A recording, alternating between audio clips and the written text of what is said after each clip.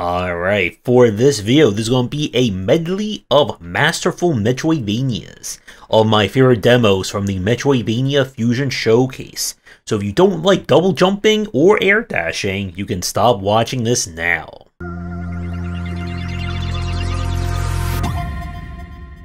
We are kicking things off with Clockwork Ambrosia. This is a shooter Metroidvania, or 2D shooter. It is a steampunk world, and we are just trying to make a living in it. We're going to be fighting slimes, monsters, and lots of steampunk robots. The twist of Clockwork Ambrosia is that you are able to craft all the gear and upgrades that you're going to be using the various parts, resources, and items you find in the world. Your gun, or your different guns, are completely moddable based on finding different parts or crafting them. So you can make your gun do a double shot instead of a single shot. You could also make it that it always charges, but it has a slower recharge shot, or always does a charge shot. There's different weapons you can find and craft, and this also extends to your gear as well. You'll be able to craft different clothing, boots, and so on, then add mods to them in order to change their properties, give you armor, make you do other things, etc, etc. The world itself, of course, will be full of secrets, unlocks, alternate passageways, and yes, you will be doing backtracking as well. Now, if I had any legitimate problem from the demo, I don't like the crafting GUI. I would rather it be kind of a list of all craftables and then show you what the resources are required, rather than you clicking on the resources and getting what the list of each one is. But from what we played of this one, there is a lot of potential for fans looking for a Metroidvania that's going to be shooting based with a lot of customization. And this was definitely one of my favorites from the event. So if you like your Metroidvanias, but you also want to do a lot of crafting along the way, then definitely check this one out. We go from customization Metroidvania to kind of puzzle platforming with Rat Trap. In this one, we play as an adorable little rat who's trapped in looks like a energy bubble in a mysterious laboratory. In order to get out, we must solve a variety of puzzles that involve, well, a lot of jumping and moving around. The twist of this is that you're collecting an actual mech suit, and the mech suit itself is made up of individual parts, including legs, arms, body, and of course the rat itself. Each part comes with it a different ability. Your legs will gain the ability to do kind of like the Super Metroid, like super run ability. Your arms can kind of launch you up in the air, your gun can, well, shoot. And you'll need to separate and combine the different parts in order to solve a variety of puzzles. Your rat is small and can kind of go in like little areas, but you'll need to figure out how to get around, get various upgrades, and do whatever it is that you're going to do to get out of this place and see what else you can find. Now, the only issue that I really had with this one was that the whole kind of super dash felt a little bit awkward to use. They were saying something about how you can kind of get it by running down a decline, but it didn't really quite work for me. And once I got kind of the launch yourself off a wall power, it was far more reliable. Now, from the demo, it is hard to tell if this is going to be more puzzle platforming focused, or will there be boss fights and things like that, because you are fighting enemies. But the main focus from the demo was trying to just getting around and getting the upgrades. Really great game, love the aesthetics, and is another very solid Metroidvania for all of you to check out. And now we turn to The Weird Dream. In this one, we are trapped in a place where everyone has been put into an endless sleep. And in order to get them up, we must brave the weird dream, of course, in order to do so. And this will involve a lot of, well, using your chainsaw sword to fight lots of enemies. The demo itself did throw a lot at you at the start, including different abilities. You have different attacks. Your block/parry uses up the meter. That's the thing above your or below your hearts in the upper left. And every time you parry, you also get the opportunity to do kind of like a counter move. You also have a special attack, that is the meter of the chainsaw in the upper left. And this one, at least from what we play in the demo, is looking to be very challenging both in platforming and in combat. The main issue that I have with combat is that while your character can kind of jump around alright, momentum and your general movement is very slow, where it feels noticeably slow compared to some of the other Metroidvanias that we've played. This also made the boss fight of the demo far more annoying than you would think for this kind of gameplay. The platforming will also teach you some very challenging kind of can you dodge and then that kneel between spikes kind of challenge. So if you're someone who did not enjoy the White Palace of Hollow Knight, you're probably not going to enjoy some of the bonus challenges here. Now, the demo does have a lot of promise, and the game was released almost like a week or two after we played it, which I did not have a chance to look into that one. But there is certainly potential here if you're looking for a more advanced and very challenging take on Metroidvania design. And now we turn to Crypt Custodian. This is our first kind of isometric style Metroidvania. We play a cat who has unfortunately passed on. And unfortunately, instead of going to the happy place full of, I guess, cat heaven, we end up outside.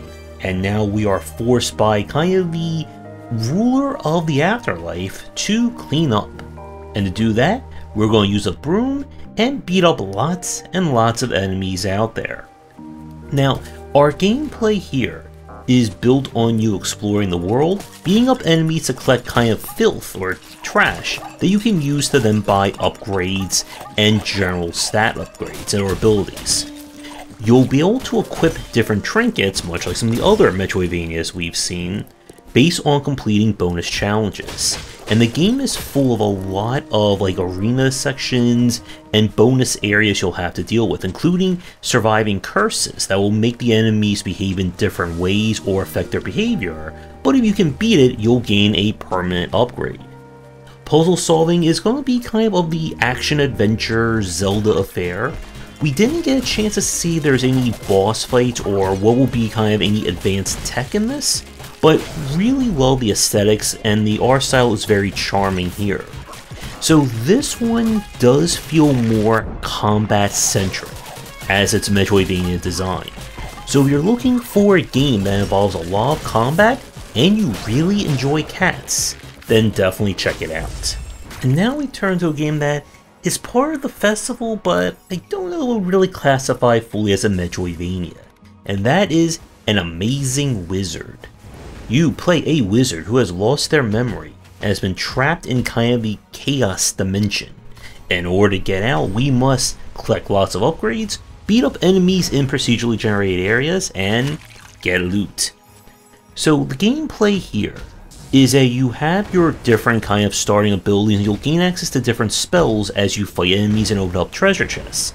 You can modify different abilities based on finding items. So you could give your normal attack the property of shooting out lightning.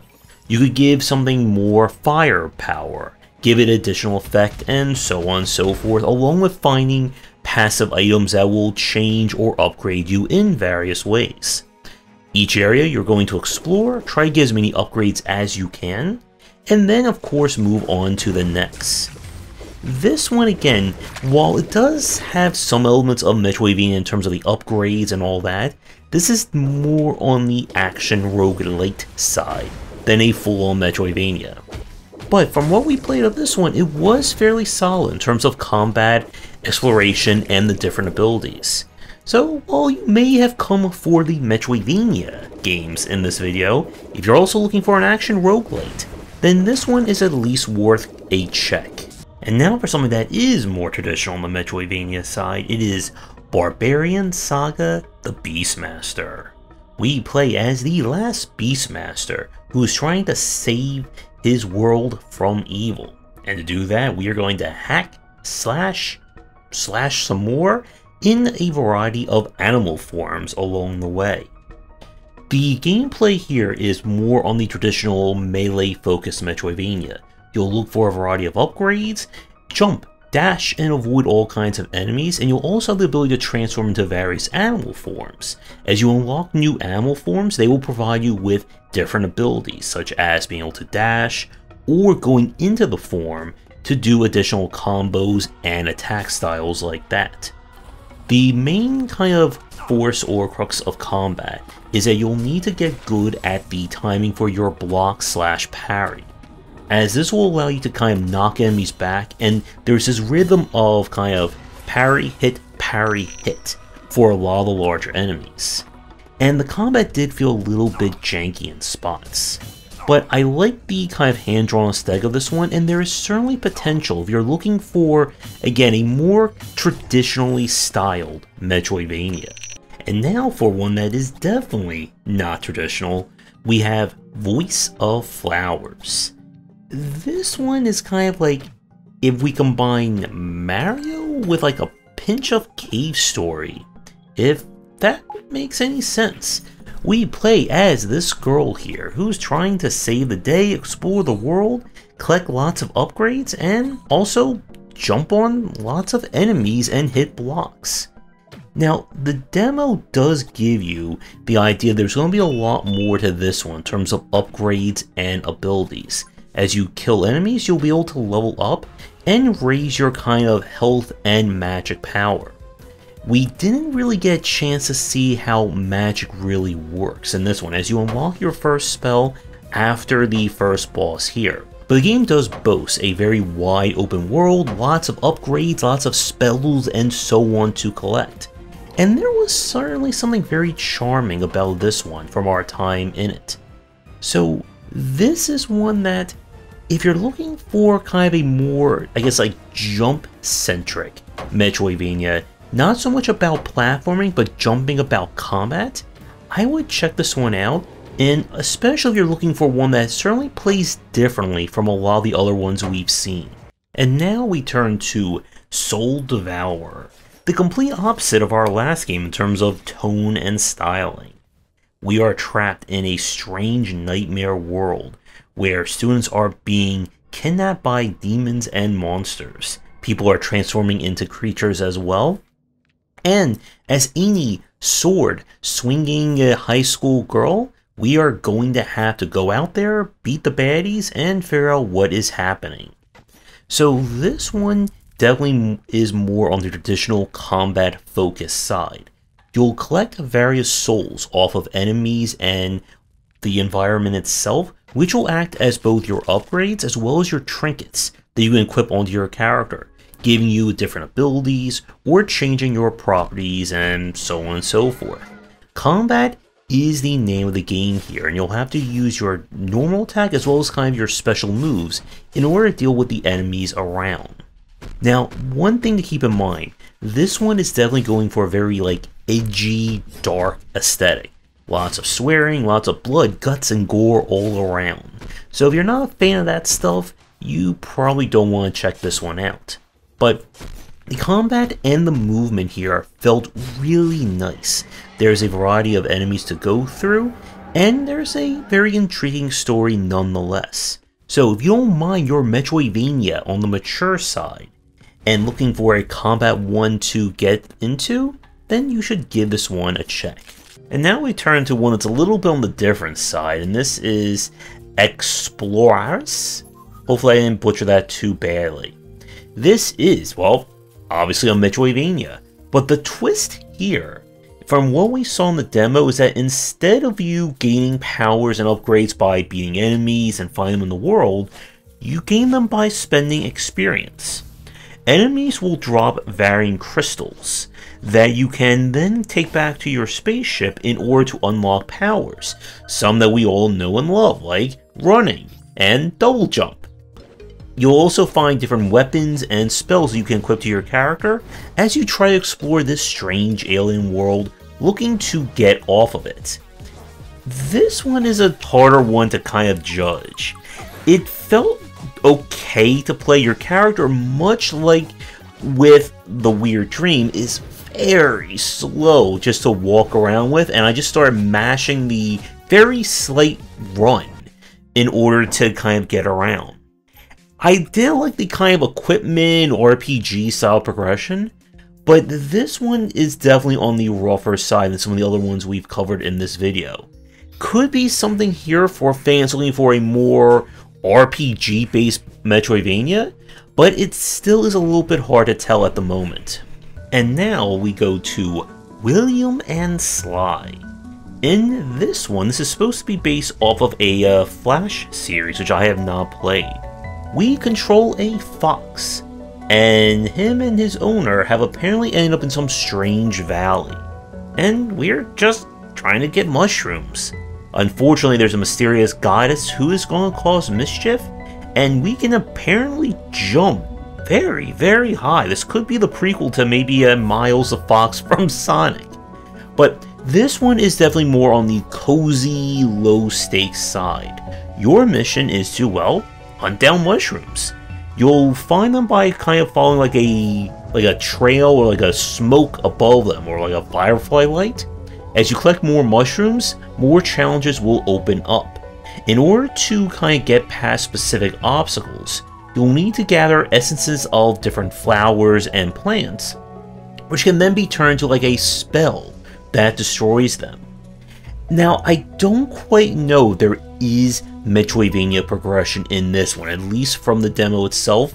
It kind of is, at least from what I played, similar to that An Amazing Wizard from earlier, that it's kind of like towing the line of whether or not it will be considered a Metroidvania or not. But definitely a very charming game to play. Again, this is not the one you're going to play if you are looking for super difficult, hardcore precision-based platforming and combat. But if you do enjoy mushrooms and looking for a game to get, well, lost running around in, then you should at least give this one a check. And now we turn to Orten Was the Case. This one, again, I'm not quite sure if it fits the definitions of a Metroidvania, but it is a very interesting game. This is a kind of action platformer adventure. We play as Orten, and apparently in about an hour or less, the world is coming to the literal end with nuclear destruction. In order to save the day, we are trapped in a time loop. In order to get out of it, we must complete tasks, learn more about what is happening in the world, and try not to get shot, killed, arrested, or anything else along the way. The structure of this one is that each chapter is about you trying to get some kind of information or clue to move the story along. If you fail or you miss the event, you can rewind time as many times as you see fit. And the idea is that each time you rewind, you go back to the start, but you're able to accomplish or do another task to get you more information to then go do something else. It's a very clever idea. Again, there's definitely a Majora's Mask kind of vibe to this one, but with a great emphasis on kind of the platforming, running, jumping, and all that. This one could be something interesting to play, but again, I'm not quite sure if it fits the Metroidvania vibe. But if you do enjoy time loops and averting disaster in them, then I would at least give this demo a look. And now we turn to Scrabdackle. This is an action-adventure take on the Metroidvania. As a wizard, we are kicked out of the Wizard Academy when there's an attack, and now we are forced to fend for ourselves in the weird world of Scrabdackle. And in order to do that, we will gather spells, find all kinds of MacGuffins, and pew-pew our way around. The gameplay here is built on action-adventure style. You'll explore the world looking for different items, upgrades, spells, whatnot, which will allow you to progress further in. You'll have to fight your way through lots and lots of weird enemies as well. The game's GUI here I really like, as it's completely diegetic. You can scry or examine anything in the world, which you can fill up kind of like your lore book, where your character will detail their thoughts on all the strange things that are happening. Now, from the footage, while this does kind of fit the Metroidvania side with a lot of exploration, a lot of upgrades, it does kind of go into like a twin-stick shooter or shooter base, especially during the boss fights when the pew-pewing gets really extreme. In terms of difficulty, I'm not 100% sure where this game is going to settle. If it's going to be more on the harder side with the bullet dodging and bullet patterns, or will there be means of upgrading, boosting your attack, defense, and whatnot that you can use to get around that. But a very charming game. Looks like there's going to be a lot here in terms of exploration and things to do. So if you like your Metroidvania with a bit of magic to them, then definitely check out the demo. And now up is Whirlwind Magician. We play as a girl and talking hat combo. When the girl wanders into the woods in order to learn magic, she stumbles upon a magical hat. And the two become a pair to try and figure out what is happening, save the day, and try to not get into too much trouble along the way. The tech and platforming here is built on flinging your hat. Your hat can be used to do damage, and you'll also gain the ability to teleport to the hat, basically by hitting a button while it's flying. This will allow you to bypass obstacles, get around platforming, and uncover all kinds of secrets and MacGuffins along the way. Now, from what we played of this one, the platforming does feel like it's going to be a little bit more on the advanced side. You see, when you throw your hat, you have to time when to teleport to it, and it's very easy to under or overshoot it, especially when you get to character-wide platforms. I don't know if there will be any boss fights or stuff like that, but the platforming felt really good to play. And this one looks like it's going to be another very solid take on Metroidvania design. And I am very curious to see what additional tech will be in the main one. So if you like Metroidvania with kind of dash teleporting around, and looking for a very charming story as well, then you should give this one a check. And we switch from cute and wholesome to very violent for our final Metroidvania of the showcase with Eternal Reckoning. You play an elf trying to take revenge on a necromancer and all of its minions that are trying to cause trouble. And to do that, you are going to be attacking lots and lots of things in this world. Now, the aesthetics in our style feel a little washed out, a little kind of everything is blurring together, as you can see with things. Our focus here is on combat, with definitely an emphasis on boss rush or boss fights.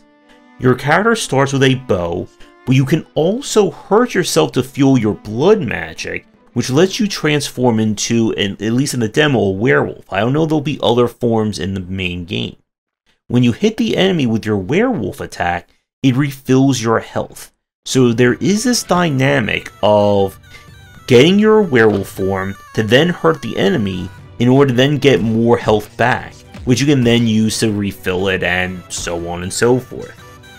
This one definitely has a very interesting charm to it, especially the cutscenes that, well, they're a little bit weird, to say the least. But I was enjoying the gameplay. I'm curious to see where it's going to go in terms of more upgrades, more boss fights, and all that. So if you like your Metroidvania to be more combat-centric with a whole lot of, well, I guess WTF to go with it, then keep an eye out for this one. And with that, we are done with our Metroidvania showcase. Up next will be the games from the Women-Led Games Festival that happened shortly thereafter. But let me know what some of your favorite games were from the event.